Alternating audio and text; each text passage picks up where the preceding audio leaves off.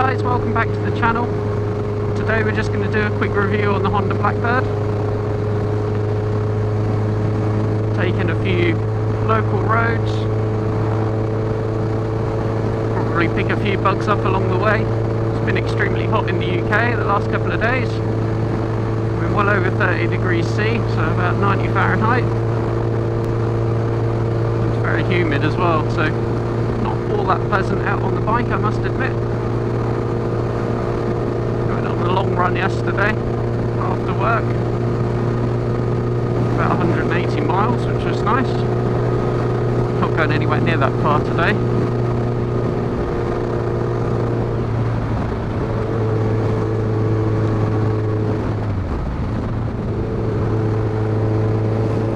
So let's go on with this review then. So Honda Blackbird launched in 1996 by Honda. Had a production lifespan of about 10 years, or until 2006. World's fastest production bike at the time, 175 miles per hour, give or take.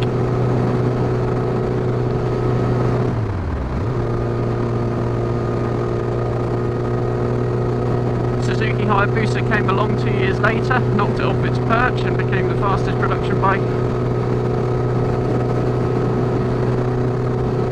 The thing with the Honda Blackbird though, it was never really an all-out sports bike, unlike the Hayabusa. The Blackbird was a sports touring bike, so it had a little bit different seating position. They're not true clip-on bars, they're above the top yoke, which means you do sit up a little bit higher.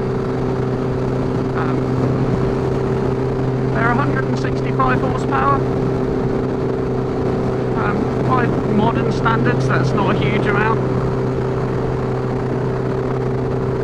But at the time, 165 horsepower from an 1100cc bike was pretty impressive. And it's the way that the Blackbird delivers the power that's probably the most impressive. So even from low revs, when you're going along, you can roll on the throttle and it just pulls and pulls and pulls. It's not a light bike, 225 kilos there or thereabouts, but it doesn't stop you throwing it around too much. It's obviously not a sports bike, you can't throw it around like you would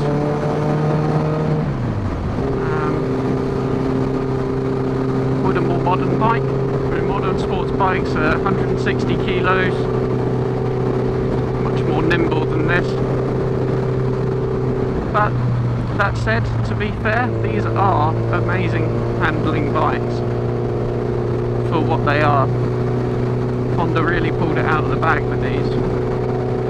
So early models, 1996 to about 98, were carburetted, and then they switched to their PGM FI fuel injection. All three of the bikes I've had have been carburetted early models. There's pros and cons to each, I guess. The carburetted ones are more happy if you're going to put aftermarket cans and things on. The fuel injected models are a little bit more fussy. There's no difference in power or top speed. So in reality it doesn't make too much difference. There are reports that the fuel injected bikes are actually a little bit thirstier than the carburetted ones. I don't know if that's true. I get about 45 miles per gallon out of mine. That's UK gallons. But then I'm not a particularly fast rider. I guess if you were riding much quicker than I do, then you'd get through a lot more fuel. The brakes on these bikes are linked as standard, so front brakes and rear brakes are linked, so when you apply the front brake, it applies 2 of the 3 pistons in each caliper at the front and the centre one in the rear caliper. And when you apply the rear brake, it applies the 2 outer ones and the centre one at the front. Some people like that, some people don't. You can de-link them if you want to, and if you were going to use the bike on the track, or you're a much faster rider than I am, then maybe you would do that. But for touring use, I actually find it really good, because it keeps the bike nice and balanced under heavy braking. And if you're in traffic, in slow moving traffic, you can just use the rear brake and you've got plenty of stopping power there. Like I said, you can de-link them if you want to and go to conventional brakes. A little bit complicated. It does away with quite a lot of pipe work on the bike and simplifies things a lot. But to be honest, I quite like the linked brakes. They seem to work very well. Riding position on the Blackbird is kind of halfway between touring bike and a sports bike. I'm 5'10". It's not a particularly long reach to the bars for me. This is all standard in terms of riding position. You can see the bars are on top of the forks, on top of the yoke. You can get bar riser kits for these, which make you sit far more upright. You can fit VFR800 bars on them if you can find any. And there's also straight bar conversions for them as well. Personally, I'm not a fan. I actually quite like the position on the Blackbird. It suits the style of bike. And if you're doing a lot of touring, especially long motorway runs, having the lower bars does help. It reduces the wind pressure on your body and actually makes it much more comfortable. If you're doing a lot of slow riding, then I can see there might be some benefits to raising the bars a little bit to sit you up straighter, but it's entirely personal preference. Reliability wise, I've never had any issues with mine. I have, like I say, I have had 3 of them. 2 of those I used for commuting daily. Did 10,000 miles a year on them. Absolutely no issues whatsoever with either of them. However, there are a couple of things that are worth noting with them. Higher mileage bikes can suffer with cam chain tensioner failures, which is fairly common on Honda 4-cylinders. And the other thing that's prone to failure on these is the regulator rectifier, which controls the voltage your bike receives from the alternator. Steps it down from several hundred volts AC down to 13.5 to 14 volts for charging your bike. Typically what it results in when they fail is a high charging voltage, which fries batteries. On the carburetted bikes it doesn't do too much else. On the fuel injection bikes it can cause other issues if your rig rec fails. There's lots of aftermarket ones available which remove the weakness. So if you do buy a bike, change the cam chain tensioner, change the regulator rectifier unless you know it's already been done, and you'll have a nice, solid, reliable bike. One of my least favourite things about the Honda Blackbird is the seat. I did another video where I went and picked up a new seat for my Blackbird. I've now done several hundred miles on that seat and it's been excellent. It's really transformed my riding experience and I don't get a sore bum anymore, which is brilliant. The standard seat's a bit hard, it doesn't have too much padding on it. Quite a lot of people fit aftermarket seats on these. Again, a lot of people buy them for touring, and the standard seat's not ideal for that, if I'm honest. I guess one of the things we should talk about is one of the Blackbird's strengths is the power delivery. Power delivery on this bike is unlike anything else. Honda really did work some magic.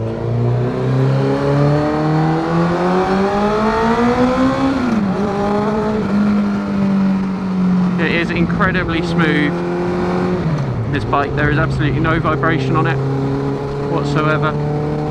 Said it just pulls from low RPM all the way up to the red line.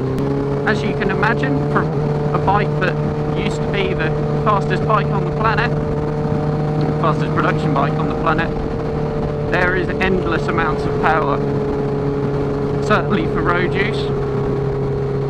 it's the way that the Blackbird delivers power that really sets it apart. The Blackbird will pull from 2000 revs very easily, certainly at slow speeds, which makes riding in traffic actually quite pleasant, so it's very easy to ride.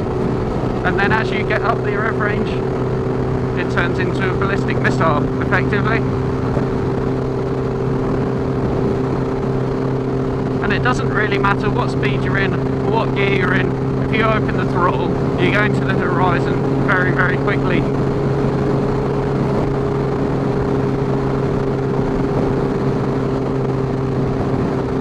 One of the things I would say about the Blackbird is you don't really get a sense of speed on them. It's very easy to go very, very fast on them, which may or may not be a drawback. It depends how much you value your driving licence. Because they are so smooth and there is literally no vibration on them whatsoever, you really don't realise how fast you're going. Their smoothness is just the key word with the Blackbird. Smooth and effortless, I think, are the two words that I would use to sum them up. It's one of the reasons I keep coming back to them. I just cannot beat them on a long drive or on a long ride.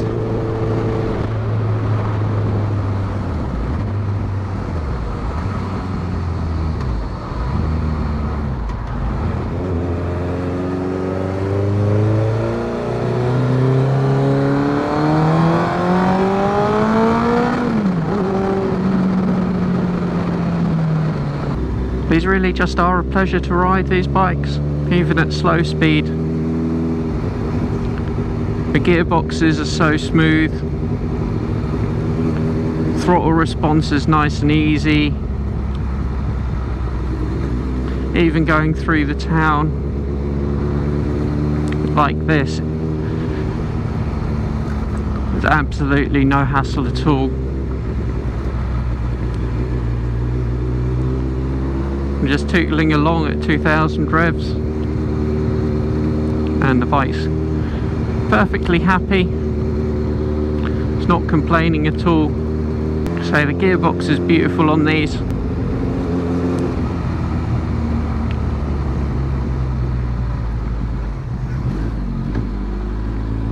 And at slow speed they're actually still really easy to ride.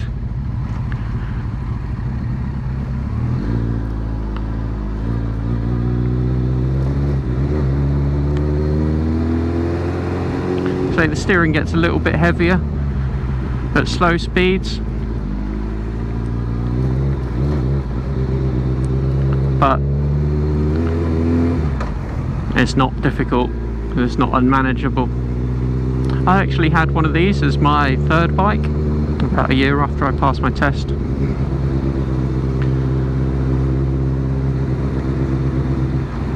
So I was a relatively inexperienced rider at that time. And to be fair, it was probably a little bit too much of a handful for me then.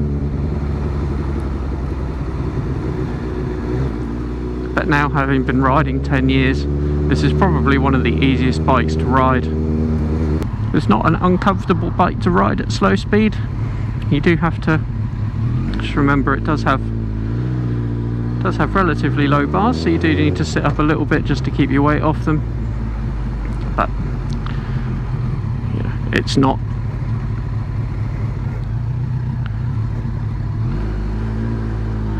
exactly tricky. So this is Ely Cathedral, guys. It's obviously shut at the moment because of COVID.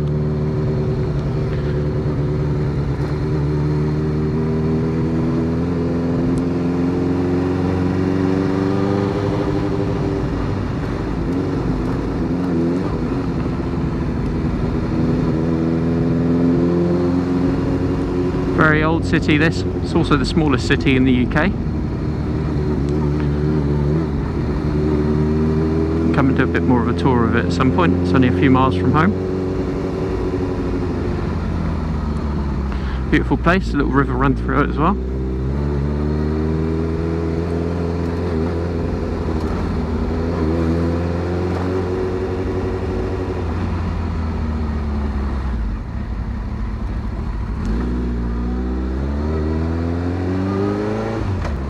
So yeah, that is 40 miles per hour in 6th gear at 2000 RPM. The bike is completely happy with that. If I roll the throttle on, it doesn't pick up particularly quickly, but it does pick up and just pull. No complaining, no juddering, nothing at all. The bike just picks up and goes. And that is the main thing with the Blackbird that just sets it apart. It's so easy to ride, it's very forgiving, it's very smooth, and unless you're trying to make a lot of progress very quickly, it really doesn't matter too much what gear you're in. The bike will just pull.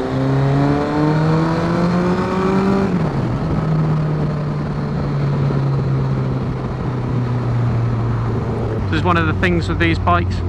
They are quite large. It doesn't mean that filtering is particularly difficult on them, but if you've got panniers on them as well, it does make the bike very wide, so you just have to be a little bit wary of that. That's not that different to other big bikes, if I'm honest. The other thing I want to talk about just quickly is the mirrors. The mirrors on this bike are amazing. A lot of people end up fitting extensions on them because they find their elbows are in the way, but for me they're actually fine.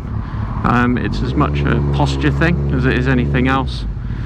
I tend to keep my elbows tucked in quite tight, so I can see quite easily in both mirrors. Unlike a lot of four-cylinder bikes, those mirrors work all the time, all the way up to as fast as you dare go and all the way through the rev range. There is no vibration on them whatsoever. They're like car mirrors. People might argue if you're riding a Blackbird you don't really need to worry about what's behind you, which to a certain extent is true, because virtually everything can be behind you if you want it to be. But if you're riding in town or you're doing a lot of motorway riding where you're changing lanes a lot, then those mirrors really do come into their own. So back on the open road again now, doing about 60 miles per hour.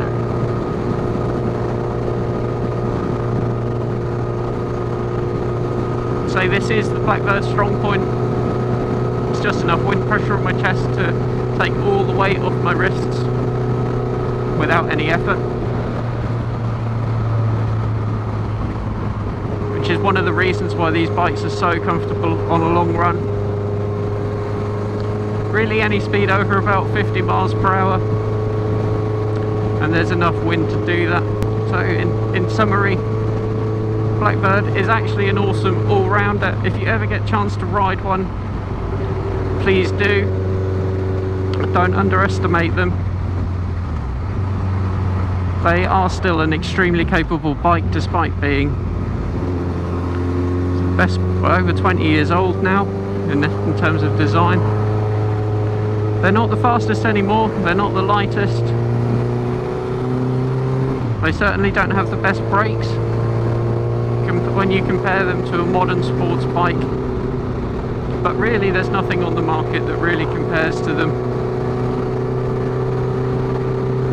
Even so, Honda don't have anything in their lineup at the moment that compares to these. The closest thing you can probably buy is the Kawasaki ZZR1400. Again, it's still a different bike, it's much bigger even still. It's got a more sporty riding position, so it is just a different bike. If you do ever get a chance to ride one of these, do it. See what all the fuss is about. You might like it, you might hate it. Different strokes for different folks and all that.